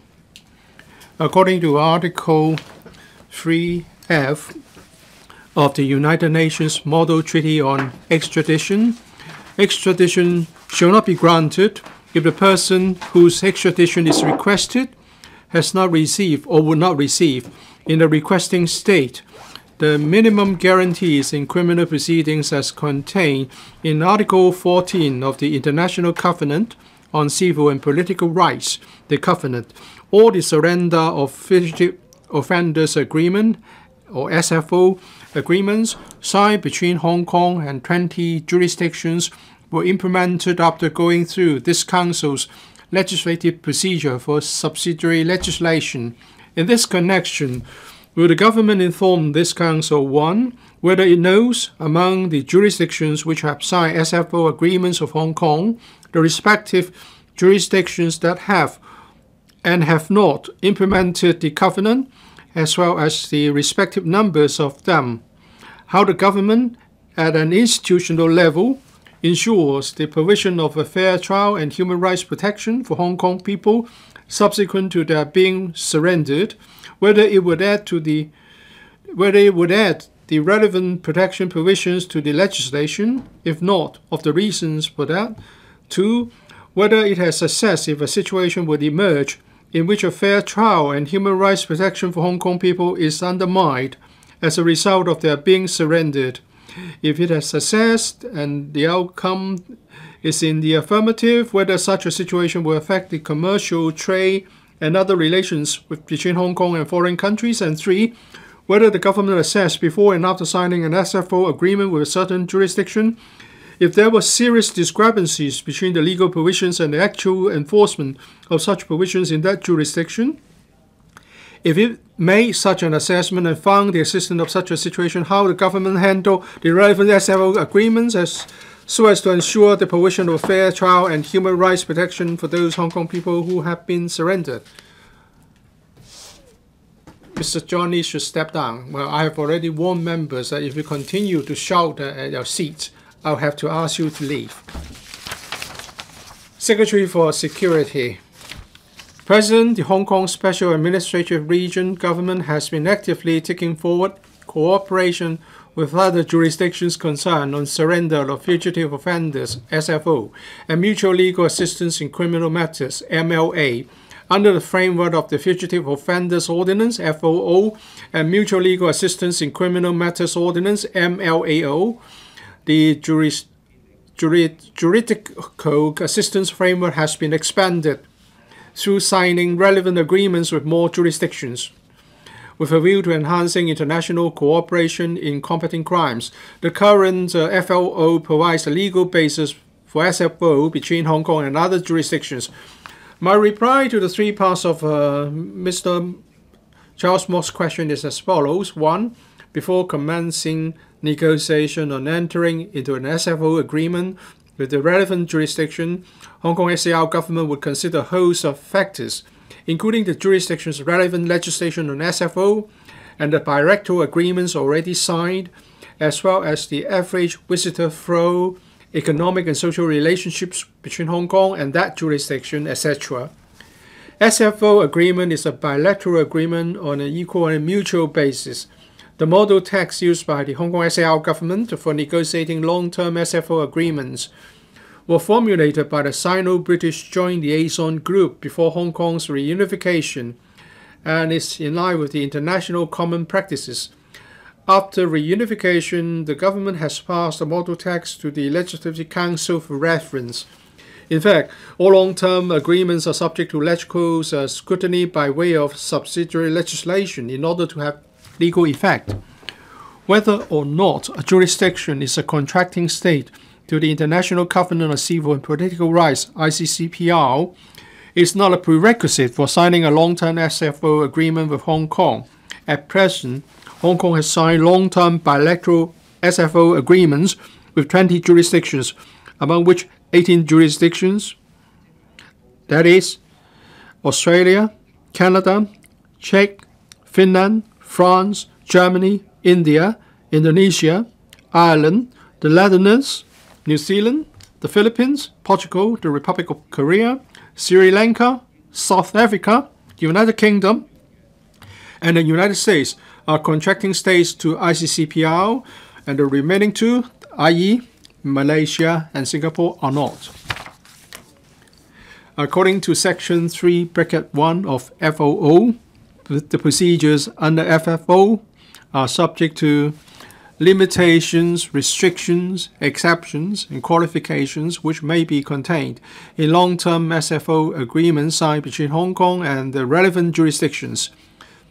Therefore, mutually agreed clauses could be added to the agreements as the case may require during negotiation between the two parties. For example, all the 20 long-term SFO agreements signed by Hong Kong contain provisions regarding or relating to discretionary refusal on surrender on humanitarian grounds. Besides, according to Section 13(1)(b) of FOO, the Chief Executive has the power to refuse to surrender to a person in Cheng Chui Ping against the Chief Executive of the Hong Kong SAR and another. The court held that the Chief Executive has the power to refuse surrender if it would be wrong, oppressive, or unjust to order the surrender.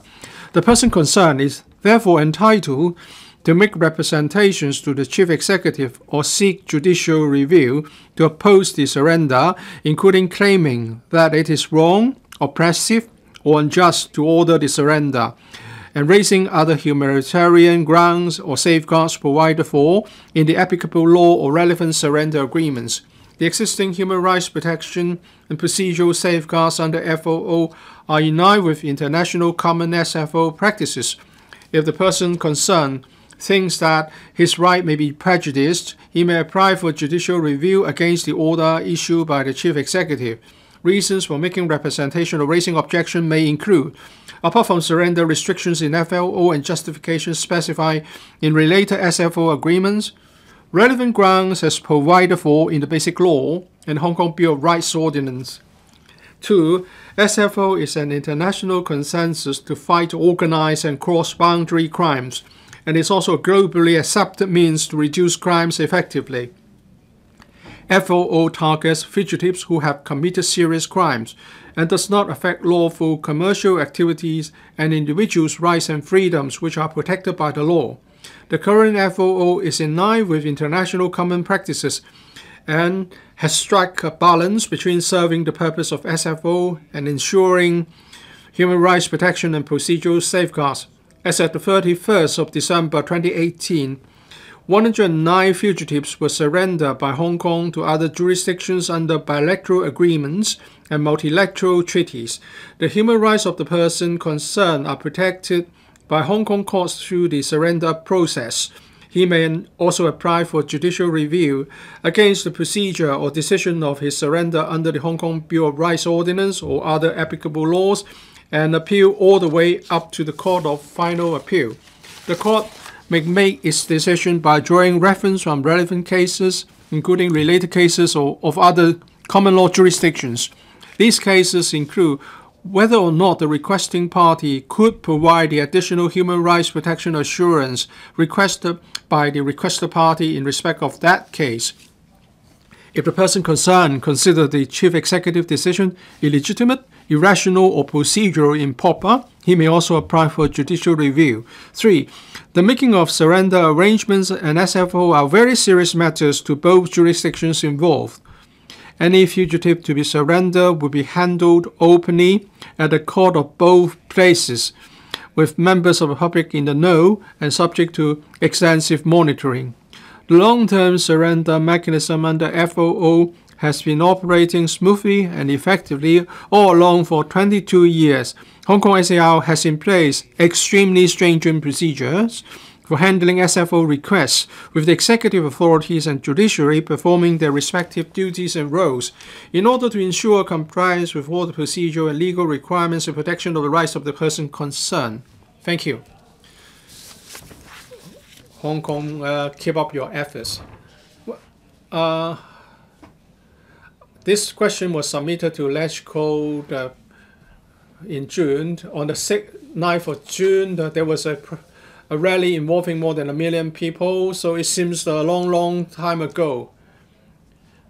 And now today marks the day of release of Mr. Cheng Chung-tai, the suspect involved in the murder case in Taiwan. People would like to see justice done, and we also want this suspect to be afforded protection as regards fair trial and human rights protection. As Hong Kong SAR government should not stay away from these issues. My question is, will the Hong Kong SAR government sit down and talk to the Taiwan government instead of having a shouting match in the air, so that the problems can be resolved instead of the stalemate that we are facing now? The suspect of this Taiwan murder homicide case is released today from the prison. He is a free man now. He has indicated a wish to surrender himself to Taiwan. We have taken active steps to facilitate the suspect's surrender, so that we can make a full account of what should have happened to the victim's family, and we hope that the Taiwanese authority would actively respond to this development instead of turning this into a political manipulation. We'd like to see justice upheld and the spirit of rule of law respected. We hope that the surrender of the suspect will be handled in the light of these principles. So we want him to be admitted by Taiwan very soon, so that the legal procedure can follow and the suspect can make amends and turn a new leaf. I hope the Taiwanese authority would actively respond to his wishes, so that the criminal case can be handled fully. You are now trying to stay away from the problem. You are now having a shouting match. I was asking whether you're going to sit down with the Taiwanese authority to seek a solution instead of making verbal rebuttals again and again. I believe both sides are doing exactly what you have been doing. The SAR government is very pragmatic. Now we have a free man having been released. He says he wants to surrender himself. The SAR government has no power to impose any restriction on him. We have been trying to help the Taiwanese side, but they have tried to complicate matters. They have set up obstacles. If the Taiwanese authority accepts the suspect's entry to Taiwan, then we can follow the Hong Kong's own procedures and render assistance as appropriate. I want to ask this question of Mr. Johnny, who should have stepped down a long time ago. We still don't have a legal framework between the mutual legal assistance with Taiwan. In this Chen Chung-tai's case, the SAR government has refused time and again the rendering of mutual legal assistance. Now, last night, the SAR government refused Taiwan's request to send someone over to take over the suspect. The government is also reluctant to provide any information. For example, the statements from Mr. Chen Chung-tai, the evidence related to the case. So this means that there will be no proper trial because of the lack of evidence. If after Mr. Chen Chung-tai has gone to Taiwan and because of the lack of assistance from the SAR government leading to a deficiency in the evidence, and a fair trial would become impossible, or he will be acquitted because of lack of procedure. If that happens, how can you explain this to the family of the victim? Well, the member has been speaking very much like a spokesman for Taiwan. Mutual legal assistance is not related to the surrendering by a suspect. The surrendering of a suspect of his own accord can be done outside the framework of mutual legal assistance. And even in some cases, there may not be MLA agreement when someone wants to surrender himself from another jurisdiction. So the suspect's wish to give in is not related or is not premised on the existence of an MLA agreement. I do not agree that we have not responded to the request from Taiwan. After receiving the letters from the Taiwan, we responded. We have explained what our position in our reply letter. When the request was received, the suspect was already charged in Hong Kong in our court. So we have to make sure whether the information requested will affect the trial of the suspect in the case that will be tried in Hong Kong. And in March this year, we made it clear to Taiwan that we would like to have a meeting to discuss the way forward, but we did not receive a reply to that. So what the member has said does not reflect the full account. So this is disappointing. We are of the view that this case should be handled by the legal systems involved, so that someone who is wanted by Taiwan should be allowed to go to Taiwan so that the case can be fully resolved. This should have been a straightforward case, and now they have put up obstacles based on political considerations. Such a factor should not play any part in a court case. I asked a question about mutual legal assistance, and he keeps talking about the surrender of Mr. Chan Tung-kai himself. If Mr. Chan Tung-kai cannot get a fair trial in Taiwan, there's a likelihood that he will get a very light sentence or even acquitted, and then justice cannot be done. But this will be caused by the SAR government. The SAR government should have rendered assistance, but it has refused to do so far. You have raised your question. Please sit down. I've said that the provision of assistance can be rendered outside any MLA agreement.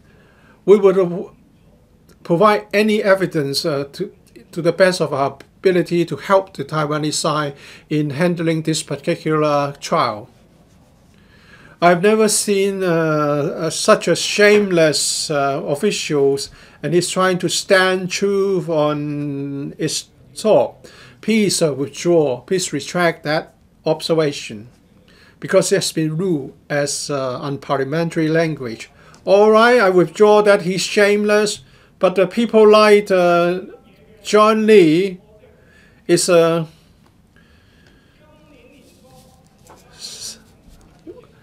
someone whose true colors are well known.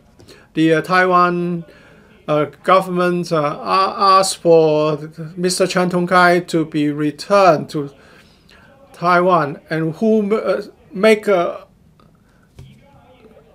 big trouble out of this is Mrs. Carrie Lam and John Lee. Now Taiwan has made it clear. SAR government, they asked the SAR government to formally talk to the Taiwan authority so that this suspect, Mr. Chan Tung-kai, can be returned to Taiwan through a formal procedure, and then they will send someone here to take him to Taiwan. Why can't it be done?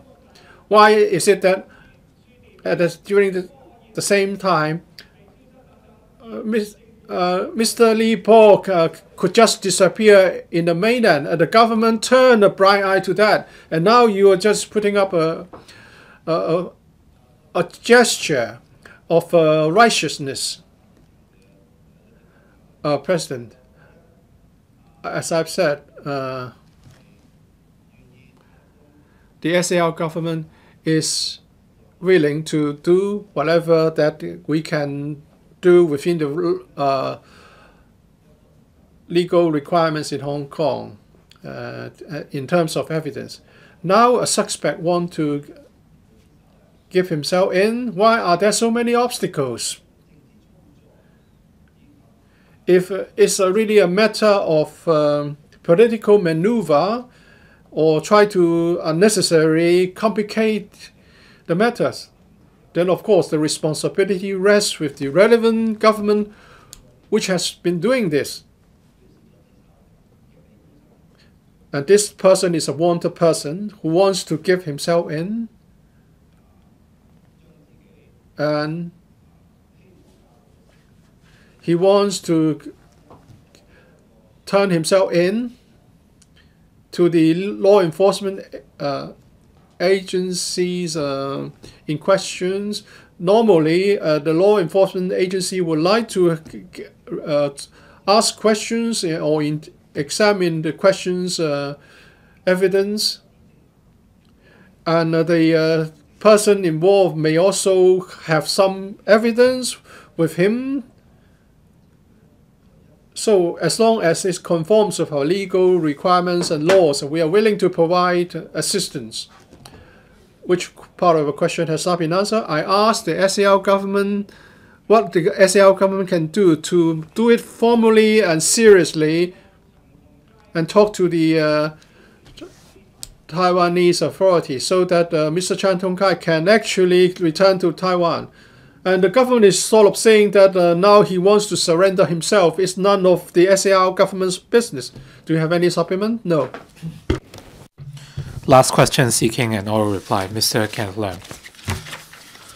President, in 2014, the government conducted a public consultation on the future fuel mix for electricity generation and put forward two options, namely grid purchase, under which electricity would be purchased from the China Southern Power Grid or CSG, and local generation, under which more natural gas would be used for local electricity generation. A majority of the respondents supported the local option. On the other hand, the government consulted the public from June to September on the long-term decarbonization strategy, proposing, among others, that 80% of the energy supply to Hong Kong should have zero carbon emissions by 2050. In this connection, will the government inform this council, 1, whether it knows the quantity of electricity currently imported from CSG and its percentage in the overall power supply to Hong Kong, the fuel mix adopted for electricity production, and the supply reliability. 2. As the government indicated last July that the CLP Power Hong Kong Limited would enhance the clean energy transmission system with CSG, whether the government knows the details, including the quantity of electricity import, the fuel mix adopted for electricity production, the production costs, and the progress of the relevant work. And 3, as the outcome of the public consultation in 2014 showed that a majority of the respondents supported the local generation option, why the government is still heading towards grid purchase, whether it will first focus on promoting the local development of renewable energy or other clean energy to maintain Hong Kong's power autonomy. If so, of the details, if not, the reasons for that. Secretary for the Environment. President, my responses to the three parts of the question are as follows. 1. Through its Clean Energy Transmission System or CETS, CLP Power Hong Kong Limited connects its electricity system to the power network of the China Southern Power Grid and the Daya Bay Nuclear Power Station or DBNPS. CLP has been importing nuclear power from the DBNPS via the CETS since 1994. In 2018, the CETS transmitted about 12,000 million units of electricity from the DBNPS, accounting for around 27% of Hong Kong's total fuel mix for electricity generation. The CETS has maintained steady power supply in recent years, and the system reliability is over 99.99%. 2. The CETS enhancement project currently under planning by CLP will involve the replacement of some 160 kilometers of overhead lines which have been used for more than 25 years, with lines that have higher transmission capacity to enhance the overall reliability and transmission capacity of the system. In this connection, a small portion of the overhead line towers will have to be relocated in accordance with the latest technical and environmental requirements. Neither new interconnection circuit nor new network connection point will be added, and the current interconnection arrangement and operation mode will be maintained upon completion of this enhancement project. The estimated capital expenditure on CETS enhancement is about $2 billion. The enhancement project, expected to be completed by 2025, will provide Hong Kong with greater flexibility in using more clean energy of up to around 30 to 35% of our fuel mix, thereby enabling us to achieve our 2030 carbon intensity reduction target. That is, reduction of carbon intensity by 65 to 70% as compared to the level in the base year of 2005, as much as 5 years earlier. The CETS can be used to import clean energy generated from various sources, including hydro, wind, and solar energy, or nuclear power. At this stage, CLP has yet to decide on the sources of clean energy for its enhanced system, but will need prior approval from the government before it can import more power in the future. 3. As electricity generation accounts for about 2/3 of Hong Kong carbon emissions, changing the fuel mix for local electricity generation is the main way of reducing carbon emissions. At present, coal remains the major fuel used for electricity generation in Hong Kong, accounting for around 50% of the fuel mix, while natural gas and non-fossil fuels, including imported nuclear power, each accounts for about 25%. Having regard to the views collected during the public consultation on future fuel mix for electricity generation in Hong Kong in 2014, the two power companies will mainly use more natural gas to replace coal in electricity generation in the coming decade to help achieve our carbon intensity reduction target by 2030. Having said that, using natural gas for generation still generates carbon emissions. To achieve a carbon reduction target in 2050 that is compliant with the Paris Agreement's well below 2 degrees Celsius target, we will have to use more zero carbon energy. To this end, the government has pressed ahead with promoting the local development of renewable energy, or RE. We are taking the lead in enhancing RE development by earmarking $2 billion to implement projects at government premises and are considering the development of large-scale RE projects at suitable locations in reservoirs and landfills. We have also introduced feed-in tariff and implemented various facilitation measures, including suitably relaxing the restrictions on village house rooftop installations. While there were only some 200 private RE systems connected to the power grids over the last decade, the two power companies have received over 5,300 and approved over 4,500 FIT applications from 2018 to the end of September this year. Besides, we launched Solar Harvest in March to assist eligible schools and non-governmental welfare organizations in installing solar photovoltaic systems. Response to the scheme has been overwhelming, with over 210 applications received within 3 months. Despite the above progress, without significant technological breakthrough, Hong Kong only has modest realizable RE potential given our geographical constraint. Many metropolitans in the world facing similar constraints are moving towards deep carbonization through regional cooperation on clean energy. If we are to achieve Paris Agreement's well below 2-degree target in the long term, we will have to seriously consider regional cooperation, which may come in various forms. For instance, in terms of clean energy, through investment by the power companies in Hong Kong, or joint research and development on the use of zero carbon energy with regional enterprises, and is thus not confined to grid purchase.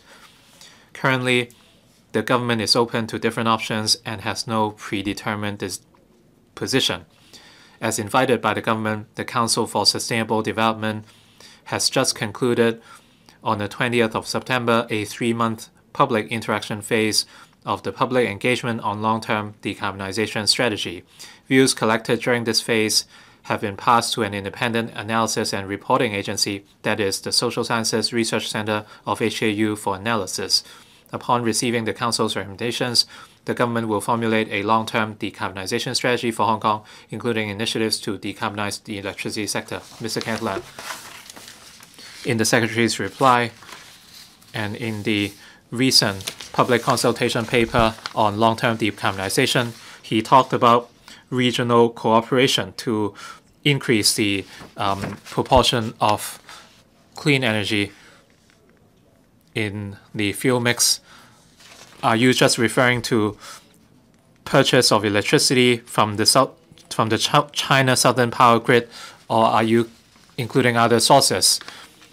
Other sources include natural gas, etc.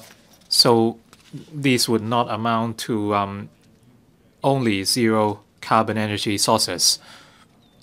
Like I have explained in my reply, regional cooperation can take different forms.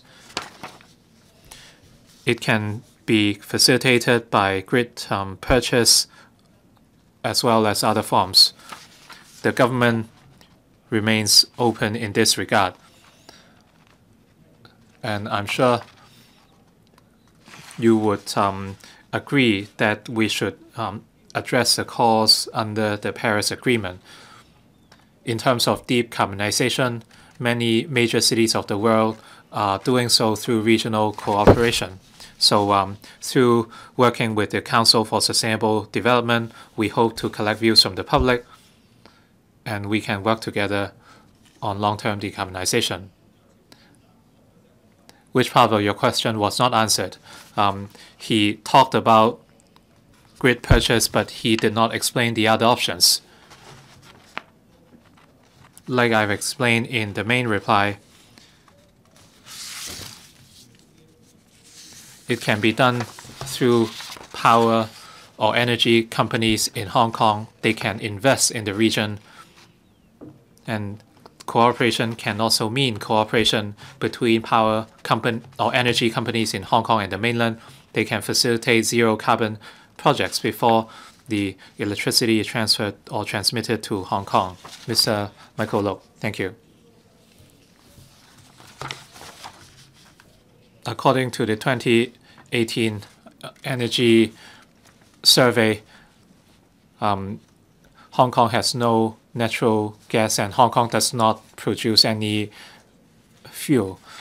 Power is either imported, for example, coal and natural gas, or energy can be produced after importing materials, for example, gas and electricity. So the so-called power autonomy is a false proposition. If the top priority, well, a more pragmatic approach is to focus on reducing carbon emissions. Meanwhile, for low carbon or zero carbon power generation, costs are relatively high. Even natural gas cannot achieve zero emissions. We must consider the tariffs and the affordability of the public, or else we might face what we call energy poverty. And based on the results of the public engagement on carbon reduction, we can see that the public do not want to see massive tariff rise. So while achieving carbon reduction or in meeting the Paris Agreement's call or the 2030 target, how can we ensure that the tariffs would not be excessively high? Thank you very much. This is a very good question.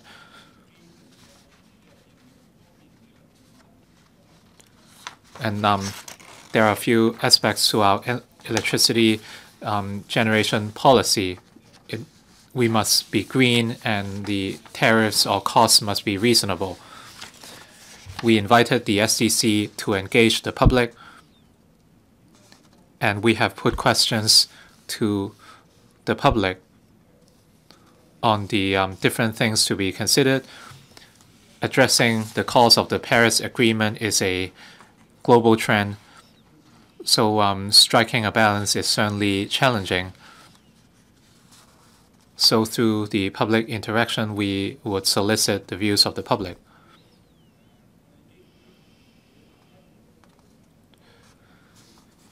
As you know, we have reduced the reliance on coal in our fuel mix in recent years, and this has created pressure on electricity tariffs.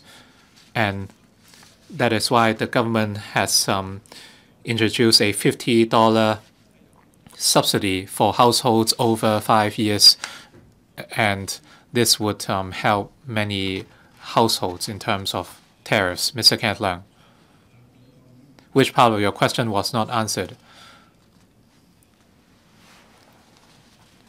Are there any new ways to provide affordable and green energy? Apparently, there has been technological breakthroughs in Shanghai and elsewhere. So what is Hong Kong doing now?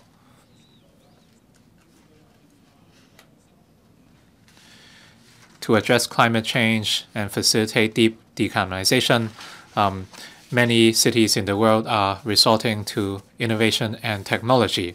So in the coming decades, this is something the Hong Kong government must consider.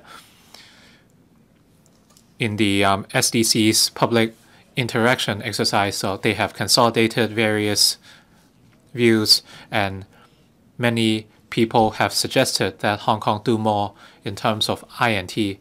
So the developments have been positive.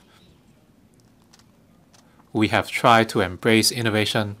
Hong Kong is a small place, so we are making use of reservoirs and floating photovoltaic panels. And in the two pilot schemes, you can see that the hydropower generated by the PV panels is 20% higher than the power generated at rooftops. So at bigger reservoirs, for example, the Plover Cove Reservoir, we would introduce more photovoltaic panels in order to further optimize the fuel mix. By working with different government departments, we would make use of various technologies in order to make the best use of space available in Hong Kong. Mr. Kenneth Leung.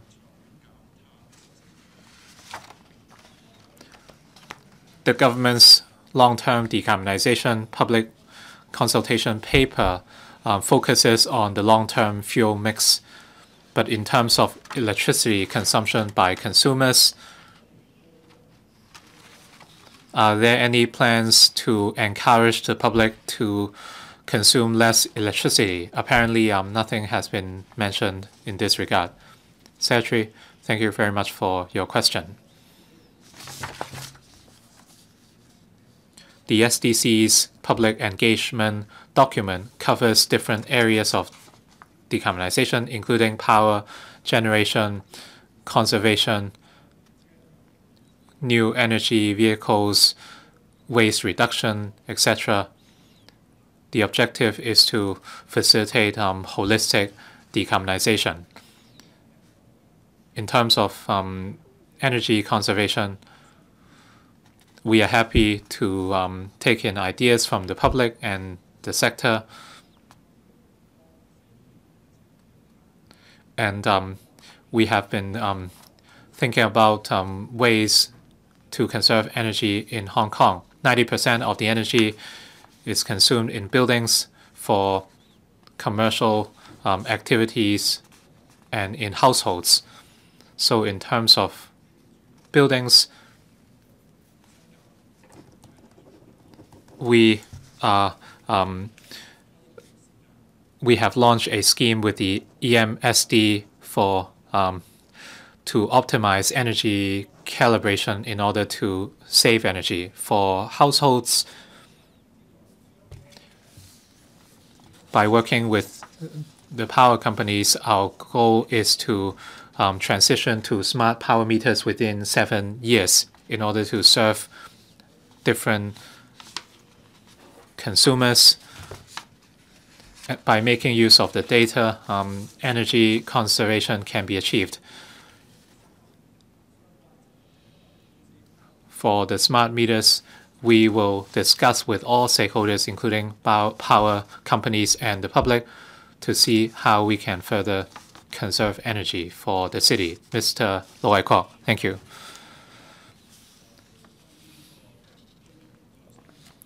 In his main reply, the Secretary talked about developing renewable energy, and I find this positive.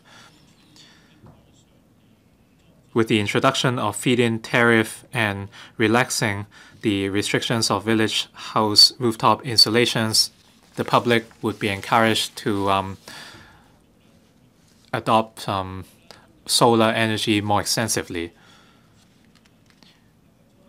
Some people in the new territories ask whether further relaxations can be made in order to maximize the use of certain land. For example, abandoned farmland in the new territories.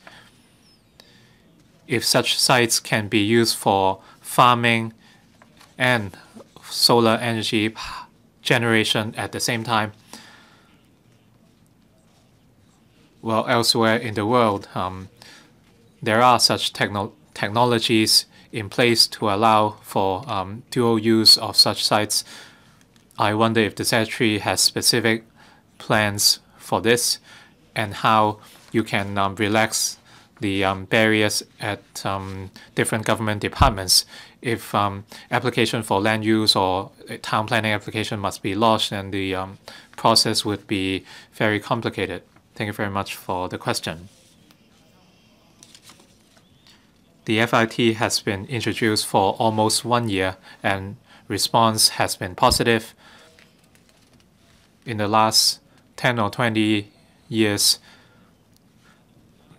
about 200 RE systems were connected to power grids, and now we have approved more than 4,000 FIT applications covering different types of premises, including schools, households, and commercial buildings.